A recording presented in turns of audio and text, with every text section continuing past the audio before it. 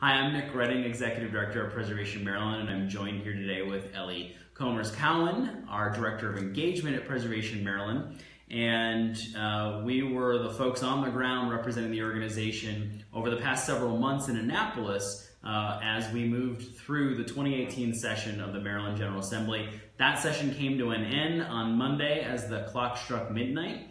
And so we're here to give you a full report on what happened for historic preservation over the course of those 3 months.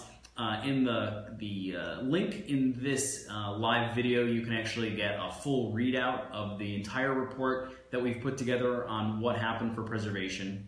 But I'm going to talk about some of the bills that actually passed, and then I'm going to pass it along to Ellie for the not so good news, the bills that didn't pass. So one of the big exciting things that happened is we passed House Bill 1454 thanks to the support of Senator Bill Ferguson and Delegate Alonzo Washington, the two primary sponsors of this legislation, where we were able to get it through just in the nick of time. It passed on Sine. And this piece of legislation does a couple different things that are pretty exciting. If a historic preservation project that is taking advantage of the state historic tax credit also results in affordable housing, that project will now be eligible for a 5% additional credit. So instead of 20%, it will be eligible for 25%. And we see this as an important victory for preservation because we want to be a part of solutions that our communities need. And there is a critical need for affordable housing here in the state of Maryland. And we know that historic buildings can play an important role in meeting that need. So that's pretty exciting. It also repeals a prohibition, which is a little wonky. It says that you can't go back multiple times for tax credits on functionally related structures. Basically what this will do is it will open up the ability to tackle complex projects at campus-like structures. So large hospital complexes. One of our former 6 to Fix projects, the Glendale Hospital, is a perfect example of this in Prince George's County. So this will allow developers to tackle these complex campus-like projects in a phased fashion. And then the other thing that we work to put in is an amendment that will make it so that if a project doesn't move forward, let's say it's awarded tax credits initially, but for one reason or another it doesn't move forward, currently, under current law, that money goes back to the general fund. It doesn't go back to the program. The legislation that we put in will make it so that that goes back to the program, and that could be to the benefit of the program of nearly $1 million a year. So significant savings and really good for the historic tax credit program. Of course, all these bills that we're talking about still require the governor's signature. So we're waiting for those, but we expect that to happen soon. HB 877 is an exciting one. This is the first major piece of cemetery legislation that has moved forward since the 1990s. And it is going to provide for cemetery access. So if a descendant wants to visit a cemetery, currently there's no law that says they have to be given access. This provides that access. It sets up an opportunity for the Maryland Historical Trust to help comment and assist people who own historic cemeteries with how to take care of their historic headstones. And it also, for the first time, enables a local tax credit for historic cemeteries. So it allows localities to set up a tax credit program for people to take care of historic cemeteries, which would be a first here in Maryland. So it's pretty exciting. Senate Bill 983, which was introduced by President of the Senate, Mike Miller, establishes $250,000 in museum grant funding, which is going to be administered by the Maryland Historical Trust. So we are so excited to see $250,000 going out every year for museum grants, and that is going to be run by the Maryland Historical Society. And so stay tuned and look to them for more information on when they start giving out those $250,000 in grants. The other thing that was provided, there is a document called the Joint Chairman's Report. And in that report, the different houses, the Senate and the House, are able to request reports on items and issues that they want to learn more about. And included in this year's Joint Chairman's Report was a request for information from the Maryland Historical Trust about their easement program, about the history of the program, the administration of the program, potential future of the program, It's a program that never has enough staff. And so this is an opportunity for the Maryland Historical Trust to explain the program, talk about ways in which they want to administer it into the future, ways to make it more effective, and also how to deal with declining state support for it. So we're looking forward to that and intend on participating in that. So that's some of the very good news about legislation that passed. Now I'm going to pass it over to Ellie for the not so good news about what didn't pass. Yes, Debbie Downer here.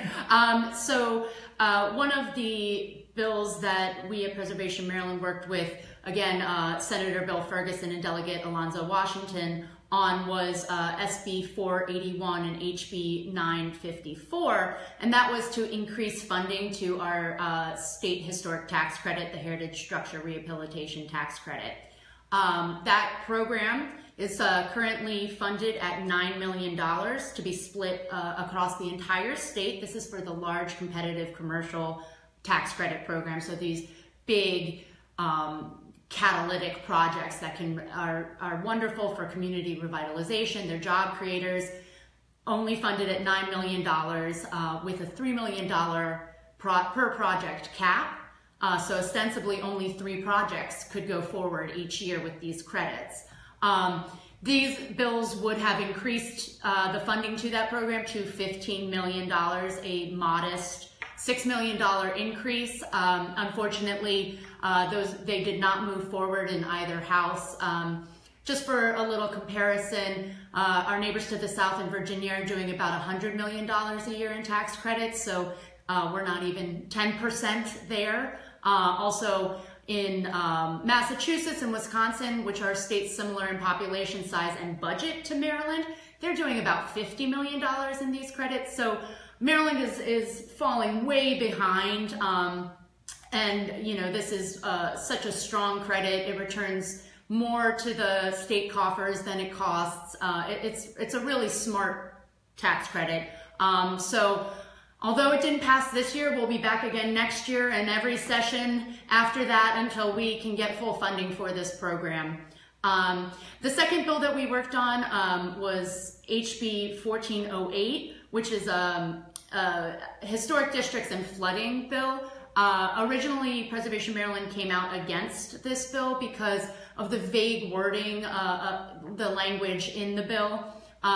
What it stated was that local legislative bodies could deviate from historic preservation standards in historic districts that were subject to repeat flooding that showed some sort of threat to life or safety. And although the intent of the bill was specifically for historic Ellicott City, who suffered the devastating flood of 2016, the language of the bill was too vague and could have been applicable to many non-tidal flooding incidents in historic districts across the state. So we worked with Delegate Bob Flanagan, who was the bill's sponsor.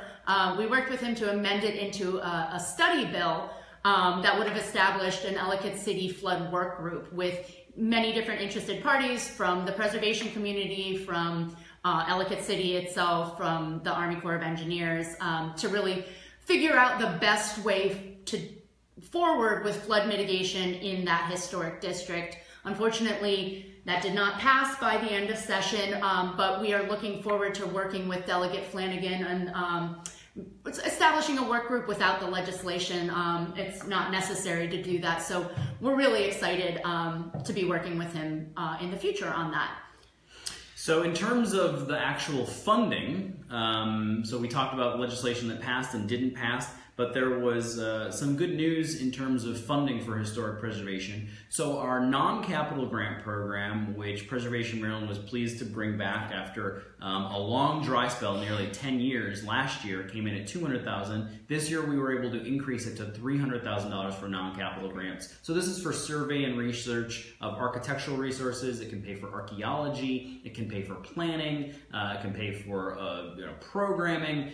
So we're really excited to see an increased level of funding for that. The capital grant program, which also we were able to work to bring back last year after a very long dry spell with no funding, is back again with level funding at $600,000, which is fantastic news. The African American Heritage Grant Program is level funded, fully funded at $1 million. which is significant and really important. The heritage areas, because of legislation that was passed last year, which we supported, have increased their funding by $3 million, so they are up to full $6 million in funding, which is fantastic news for our state heritage areas. Unfortunately, as Ellie mentioned, the state historic tax credit remains levelly funded at $9 million, which is just less than 10% of what Virginia is able to put into theirs every year, but we're, as Ellie said, expect to hear from us every year until we can get funding up from this. You have not heard the end of us on state historic tax credits. Not at all. And then the other exciting thing, Preservation Maryland participates as a part of the executive committee of the Partners for Open Space. And I have the opportunity to chair the Partners for Open Space executive committee. And so we do a lot of work on program open space. And we are so enthused to see that this year Governor Hogan and the Maryland General Assembly stayed true to their promise, and legislation that was passed a few years back, there's full funding of program open space. We don't even know how long it's been since we've seen full funding of program open space. A $67 million increase over last year for open space preservation, historic preservation, state parks, you name it. If you love it and it's outdoors, program open space has probably paid for it. And we are so pleased to see that massive increase of funding for program open space. So very good news. And then one other piece of news on the bond bill front, which Ellie's going to mention. So Nick mentioned earlier our Six to Fix program, and last year our class of Six to Fix projects included the Liberty Crane at the Baltimore Museum of Industry. And if you've ever been to this wonderful museum, it's the large crane that greets you at the front of the museum.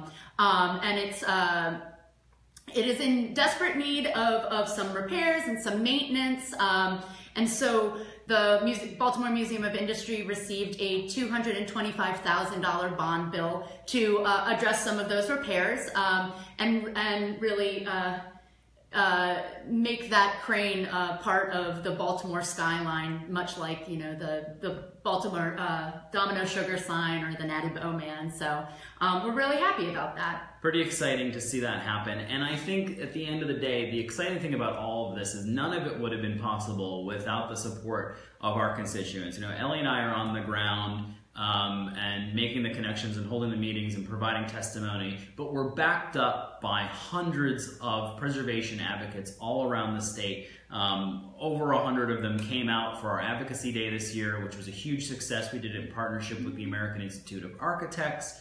And that was really fantastic to have them out there on the same day as the Maryland Historical Trust Awards. So we had a huge contingency of people in Annapolis, and it wasn't just that day, it was all throughout session, and that is what is making the difference. The difference isn't just Preservation Maryland, we are just bringing people together. The difference is the people out in the communities who are making the case with their legislators, and the proof is in these programs which are seeing increased funding, getting legislation passed which makes preservation possible. And we are so appreciative to all of our supporters out there. So as we mentioned, there's a full report in the link associated with this post. And if you're so inclined, we'd love for you to make a donation to our advocacy fund, which makes all of this work possible. The return on investment you can see is in the millions of dollars. So any gift would be very appreciated. And thank you for your support of preservation advocacy. Stay tuned because we'll be back. It's a year-round effort. And it takes both our work and the work of our supporters out there to make this possible. So thank you so much for supporting Preservation Maryland.